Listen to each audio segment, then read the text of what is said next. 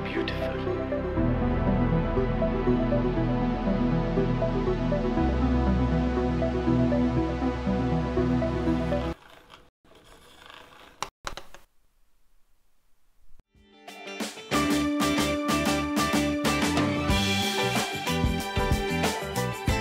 The art of gouache or guilloche, I'm gonna call it gouache, is a mesmerizing engraving technique which I always wanted to get my toes wet.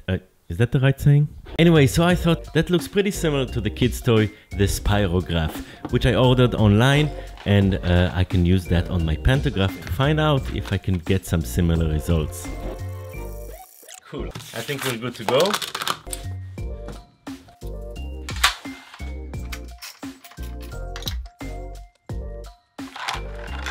Oh my god, this is terrible.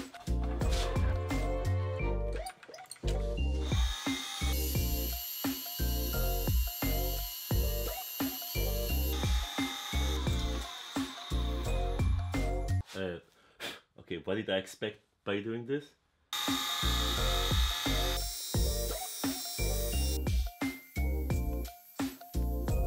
I mean, on wood it doesn't look amazing, right? And it's also MDF, so it looks terrible. Proof of concept, it works. It's obviously janky as balls, so that's not gonna cut it, and also it's not gonna cut it. Obviously the toy is not rigid enough, so let's try to make our own version which is much more fitted to the pantograph. I'm gonna add a handle, and to prevent from the gear flying away everywhere, I'm gonna put a backing plate as well. Now there's lots of gears and prototyping in this video, so because of that I decided to get a laser cutter. This one is the X-Tool S1. I'm not sponsored by them, but they did send it to me for free, so if you want to check them out, the link is below.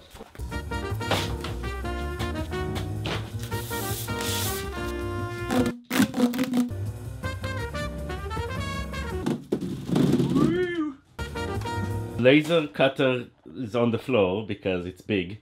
Maybe it will go inside there. I don't have a place for for it in the shop. Anyway, it's connected to the computer. So let's try to do some test cuts. Yes, sir. Really easy. Okay, I did not know this before, but do not cut acrylic with the backing plate. That will ruin your parts, so yeah, don't do that. That's one nice pigeon.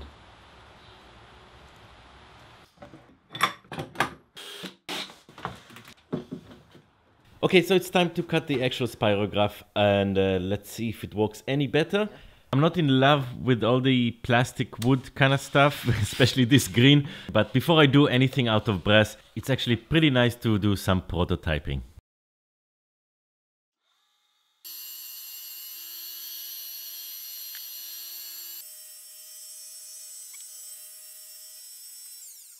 I'm kind of stupid. I didn't think the gear ratios matter. Well, of course they matter, but I thought, a nice even, what is it, 1:5 or something like that, just gives you a very, very boring shape. So I need a slightly more offset gear ratio, that one that only comes back after like 14 revolutions, 17, 20, I don't know. So yeah, I think we can do better than that. But first, milk is 90% water. That's the very underwhelming fact. Here's more underwhelming facts. That's how I edit my videos. Wait, why am I animating this? This is my setup. My back hurts. But seriously, my back is really killing me, so thanks to FlexiSpot, I can now build my ultimate gaming setup. And by that I mean billiard table.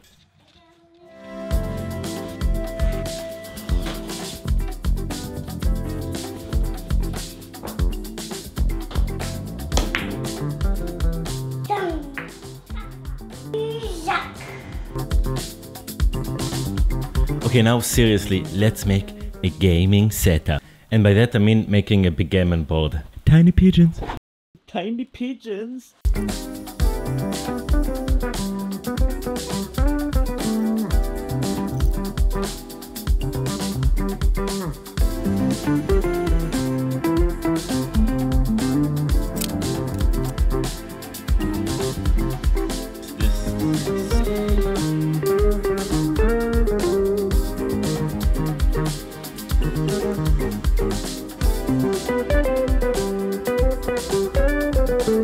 didn't make all the pieces, but you get the gist of it. So thanks again to FlexiSpot for supporting this video. Sorry, I have cats.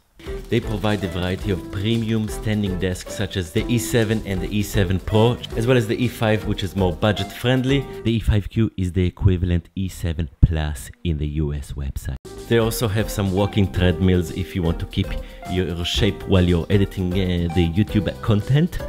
I'm very happy with their desk and I highly recommend you check it out. You'd find an exclusive promo code in the description down below and use the FlexiSpot link to find out more. And now, back to the video.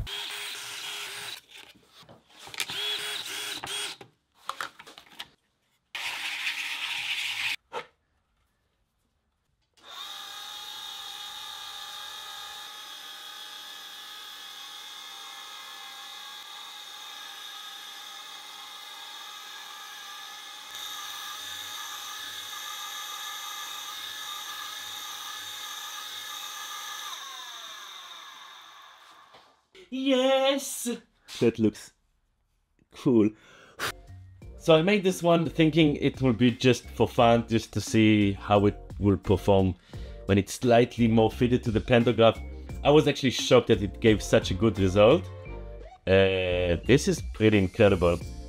I still don't like that the movement is kind of janky. I'm physically pushing everything with my hand. There's lots of human error. Why am I doing quotation marks? It's my human error. Anyway, I think we are ready to go for version 3.4. This design here will give me so much more options and will make the mechanism much more rigid. Unfortunately, I cannot steal the entire design because it's not gonna work on the pantograph. Since the turntable is on the mechanism itself, we would essentially need to rotate the whole entire mechanism. So I came up with this design that should hopefully solve that issue and basically make a mechanism on top of it, another mechanism. Hopefully that makes sense. Yeah.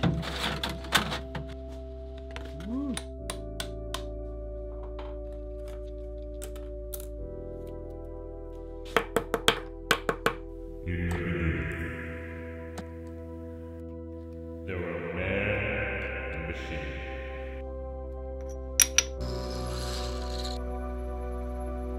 All of humanity look for guidance.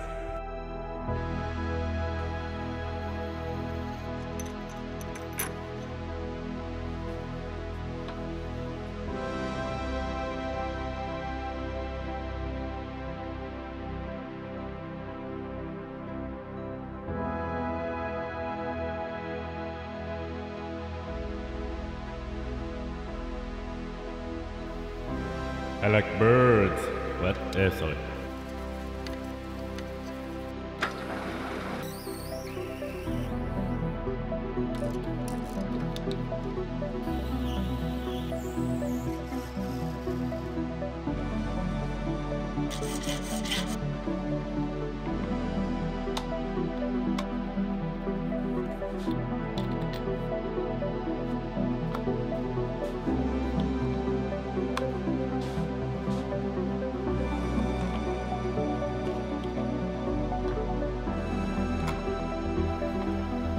I like birds.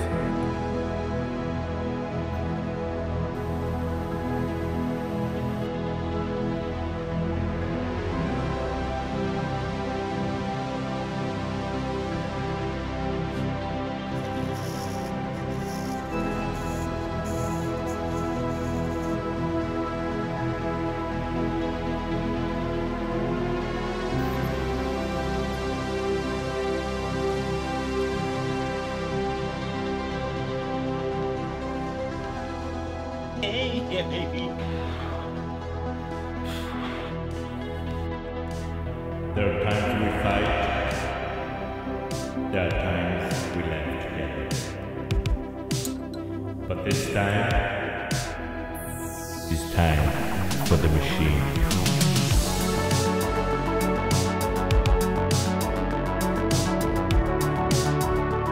Oh my god, it's garbage. I mean, it's not garbage, it's just still janky.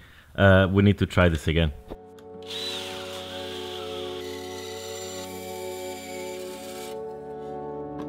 This time we're gonna give it a crank so it's easier to handle, as well as rigidify everything. It's still not solid enough.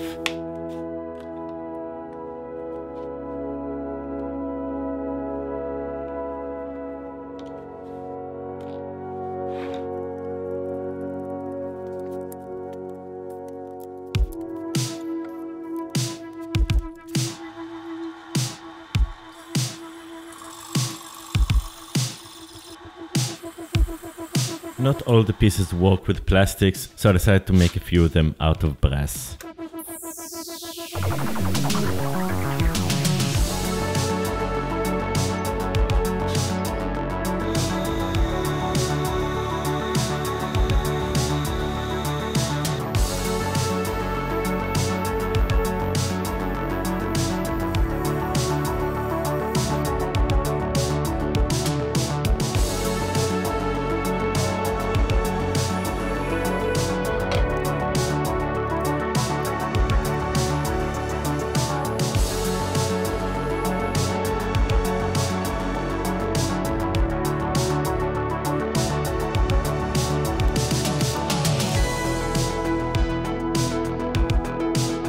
Ignore the eye, please.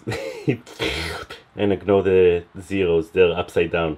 Like I always do, but it's part of my shitty charm, I guess. Maybe not. Woo! I don't show all of it, but there were lots of trials and error trying to figure out the right settings to use this new tool. Yeah, so it took quite a long time until I found a setting that looks nice. It's not as straightforward as it looks, but once I understood the math and the idea behind it, I can get some really nice results.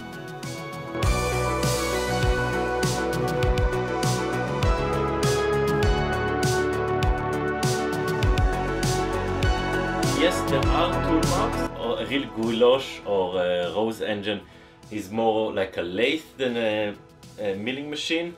So the tool marks are kind of like engraved, so they are much nicer finishes, which I have an idea that I might replicate this to be more like a gouloche, to be its own thing. Let me know if you want to see this kind of video where I try to make a gouloche. Anyway, thank you very much for watching. As always, thanks to the Patreons. You're my bread and butter. Is that the right saying? You're my bread and butter? You provide me bread and butter. Anyway, thank you very much for watching. See you in the next episode, a video. Oh, I'm balding, eh? Whoops. And never mind. Lots of thanks to FlexiSpot for supporting this video. Check them out in the link below if you are interested.